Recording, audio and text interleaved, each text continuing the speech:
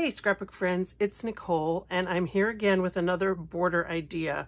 I don't actually feel like I do that many borders, but as I was showing some of my guests at my retreat last weekend, my album, I came across a couple that I have actually done. I don't usually pre-make them, but when I'm putting a layout together, sometimes I do. And this is one that is for the Be Our Guest restaurant at Walt Disney World in the Magic Kingdom. And so many people commented on it that I realized, oh, hey, maybe this is one that I ought to show to my YouTube friends. So we're going to make this kind of dining out border, I think is what I'm going to call it.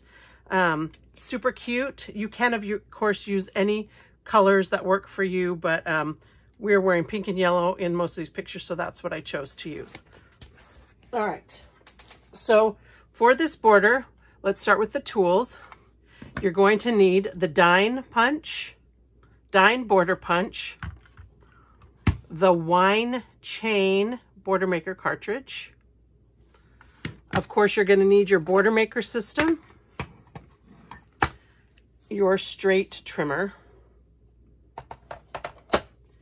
Then you're going to need a piece of bronze shimmer cardstock for the base, a piece of platinum shimmer for the silverware, a piece of white for the plates, and then your two colors. And I am using honey mustard and pink taffy, and these are colors that were from the paper buffet or the cardstock buffet earlier this summer, so they're no longer available, but I love the bright colors of these. And so during the cardstock buffet, I bought a couple extra packs for myself.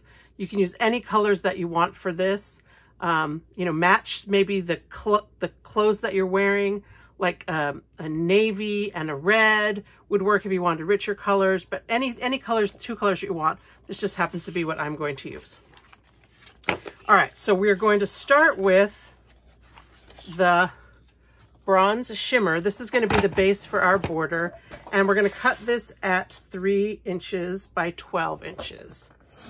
So that's going to be our base. 3 inches is about as wide as I like to go with a border. Sometimes I do go a little bit bigger just because I have to.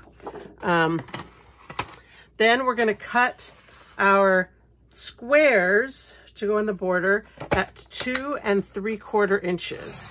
And you need 2 squares of each color. So this works really well if you're going to do borders on both sides like I did with mine.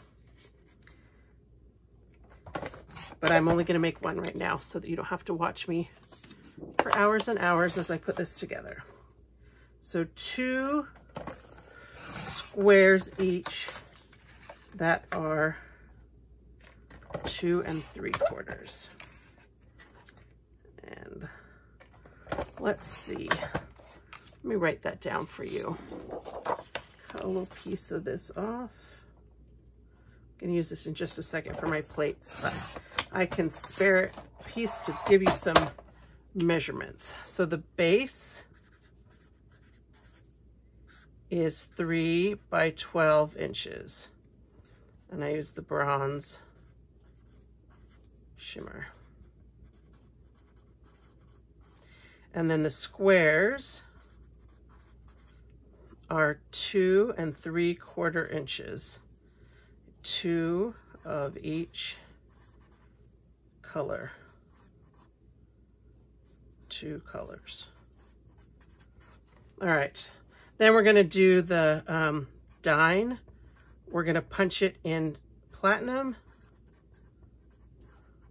and white. And the wine we'll just punch in white. Okay, so hopefully that will help you follow along with me. So let's take the platinum shimmer, and this is an interesting border punch because the main focus of it is kind of the silverware, but I really like the plates. And if you have been to Disney World, or you've seen the Mickey's PhilharMagic, or you've watched Beauty and the Beast, I don't think it's in the movie Beauty and the Beast, but at Mickey's PhilharMagic, there is a scene where they have dancing plates and silverware, and that's kind of what inspired me with this. But I really want to have the plates. And on this one, if you punch it the way that it's designed, you end up with a half plate on either end. but I want more full plates and fewer half plates. So instead of starting at the black line like you normally do, I want to make sure that I have a whole plate. So I'm going to start my border kind of over here between the fork and the spoon, or the knife and the spoon right there. So that after I cut my whole border, I end up with more whole plates and fewer half plates. And of course, this is totally optional. You could even just cut an extra border or two, but for me, this, it was just funner, more fun, sorry. I know that funner isn't a word. I think it should be. It was more fun to cut this way, and then I have 5 full plate circles. And I'm actually going to cut 2 of those. I'm not sure exactly how many I need, but I'm going to do the same thing. Cut here on the, between the knife and the spoon so that I can get the maximum number of plates. And we are going to cut these, and so odds are good I'm going to end up with half plates anyway, but this I just feel like gives me more options. So then I just have to come back and cut this other piece. So now we actually have to cut the same thing again out of white, because we want to just do the white plates. I should have done this ahead of time so you didn't have to wait for me. I will actually fast forward through this next part so that I will just have some quickly cut plates.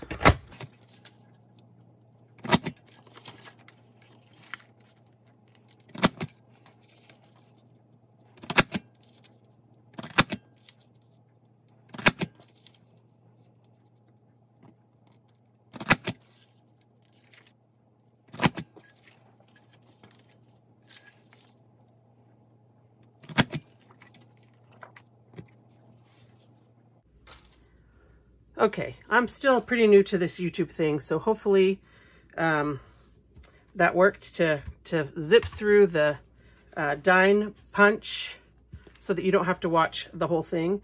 And now we're going to take some scissors.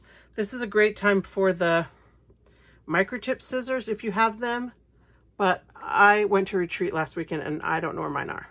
They're probably like in my purse or my suitcase or something. But we're going to just cut these plates out because I want the silverware to be silver, but I want the plates to be white. I just think it makes it look cuter. Plus we're going to cut the wine chain out of white, and that just ties it all together.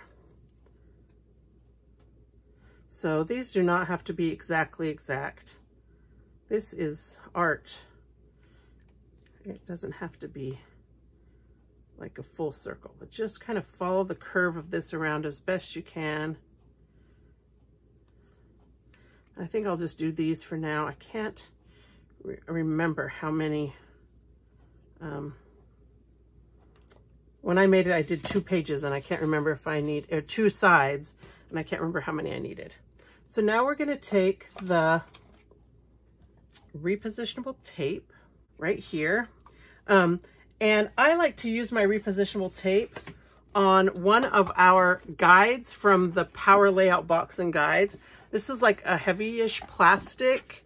I've written on it, you can see with a Sharpie, so that I remember it's for repositionable tape, because it does leave a little bit of residue, but that way I don't get it on my work surface. And if you've watched my videos, you know sometimes I do get it on my work surface, but don't tell anyone. All right. And you can see that my white cardstock that I used is actually the back of one of these paper pack things. I always tell you to save that, and I practice what I preach. So I'm going to line this up so that the cutouts match. But it doesn't have to be exact. Like I say, a little a little variance is okay.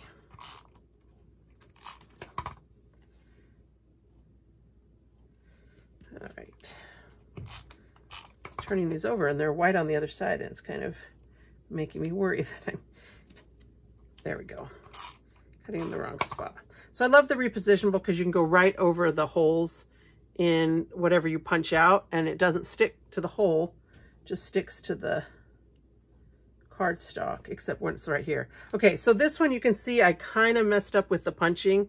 There's that little gap and it's not quite circular, but I'm not going to tell anyone and you're not going to tell anyone. So now I'm going to start positioning these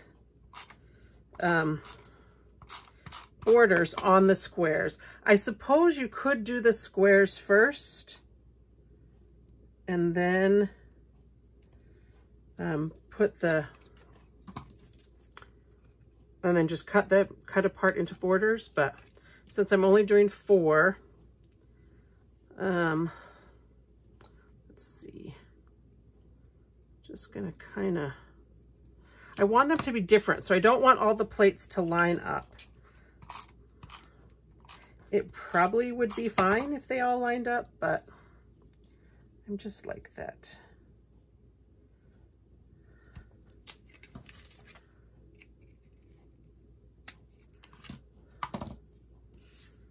So I do want one, so I guess I'll do one where the plates actually do go off the edge. If I would have punched both sides of this, or if I would do both pieces, and maybe I will do both pieces. So I'll do one that it goes kind of off the edge. So if I were doing double-sided, I would save this other piece maybe for another square. But I really want one where the plate is smack dab in the middle. So I'm going to have to punch another set of, oh, I already punched the white. Yay! Okay, so I'm just going to take one plate for now and line that up. All right. So we'll do this right here. Actually, I'm going to do this one so that I can put my plate, like I say, smack dab in the middle, but I am putting it down at the bottom half. Like, I don't know how to measure. I didn't measure this, but I'm just kind of putting it at the bottom part of the squares because I want to leave the top for the wine. Okay, so there's my little squares. Save these for the other half of your layout. You may need to punch another set if you, like me, want to have this variety so that your, you know, your plates don't kind of line up. Hold it like that. Okay. So the wine is easier because I don't care as much about how that is positioned because there's only like 3 wine cups. There's a big cup, a wine bottle, and a small cup.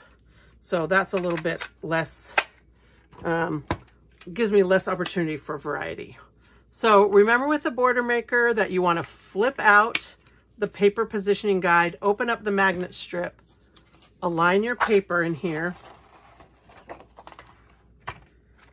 close the magnet, and then flip this out of the way.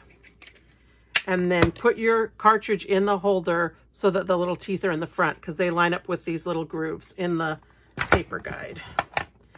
And then we're just going to punch our border. And because these squares are 2 3/4, I can easily get 4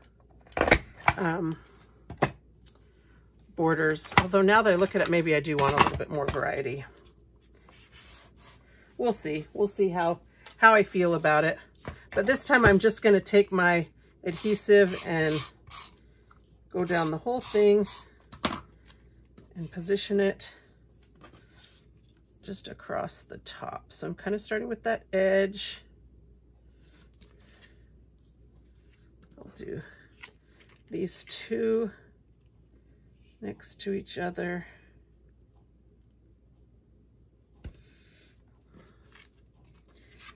these two. And then this one gives me a little bit of, I do have a little bit of wiggle room right here. So I can play around if I want a little variety of how the positioning is. Maybe I'll put a bottle at the edge of this one. Oh, there, that worked out just right. Okay, and now I'll just quickly trim these. I love to line up the edge of my scissor with the top paper. I feel like that's just my favorite way. Flip these upside down and cut, because then this lines up against the base paper. This one's gonna be a little tricky because I stuck them right next to each other. But there you go. There's my 4 little pieces. And now we're going to go ahead and stick these on to our base. And again, I'm going to position them. I can't remember how I had them because I mixed them up. I'm going to do it like this. All right, now I'm going to use my real adhesive because that's what I like. Oh, first you're going to position them. They don't exactly space, like there's no easy way to space them. You kind of are going to have a bit more of a gap at the top and bottom than you are between the squares. So it's like 1/8 of an inch or so between the squares, but then you leave the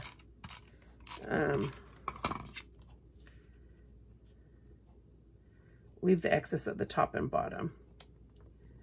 So, and I just eyeball it, but you could measure if you need to. I know some of you need to. All right. So there you have it. That was pretty quick for a little border, wasn't it? Fun way to use the Dine punch and the wine border maker cartridge. These work so well together, so fun. You could do this for Thanksgiving dinner. This would be really cute if you did like maybe an orange and a yellow on a brown background. I would still use the platinum, the silver and the white, but you could do it for Christmas with red and green. Anytime that you have pictures of people eating, I think this would be a great border to use for those kind of layouts. I hope that this has inspired you and that this is a layout that you will choose to make for your own albums. And I would love to hear about what you think and what colors you chose to use for your wine and dine border. Thanks so much for watching. I sure appreciate your kind comments. And if you would like to subscribe to my channel, that'd be great too. And happy scrapbooking.